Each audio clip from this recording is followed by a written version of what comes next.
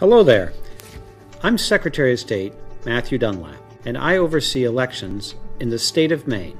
Voting is of critical importance to our democracy, and I'm glad to see you're interested in taking part. So let's talk about how you can register to vote in Maine. To become a registered Maine voter, you must be at least 17 years old, be a U.S. citizen, and have established your principal home in Maine. You can register to vote at your town office, where you'll receive a voter registration card. You can also register to vote at your Bureau of Motor Vehicles, social service agencies, or at a voter registration drive. First, check off the boxes to confirm that you are a U.S. citizen and will be 18 years old by Election Day. Then you must provide your legal name, no nicknames please, the address of where you currently live, and your complete date of birth. If you get mail at a different address, please provide that mailing address where requested. Then you can choose a political party. You can join the Democratic Party, the Green Independent Party, the Libertarian Party, or the Republican Party.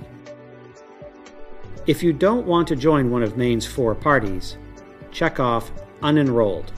You must check either yes or no to indicate whether you have previously registered to vote, either in or outside of Maine. If you check yes, you must provide the city or town, county and state where you were previously registered to vote. You're almost done. Let's check out the other side of the voter registration card.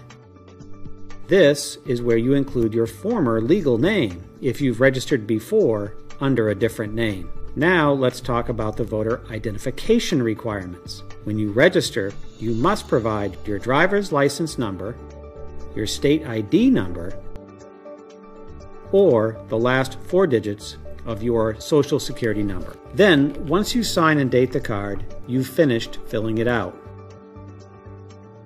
You can submit your completed voter registration card to your municipal registrar or to the agency from which you received it. When you register for the first time in Maine, you'll need to provide identity documents too.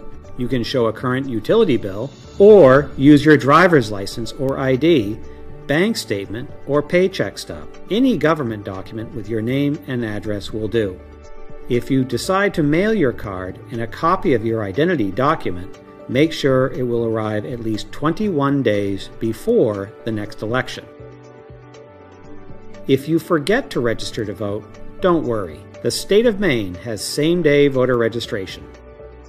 Simply fill out your card at the polls on Election Day. Once you're a registered voter in Maine, it's good for life unless you change your name or address, so you're ready to get informed and cast your ballot in the next election.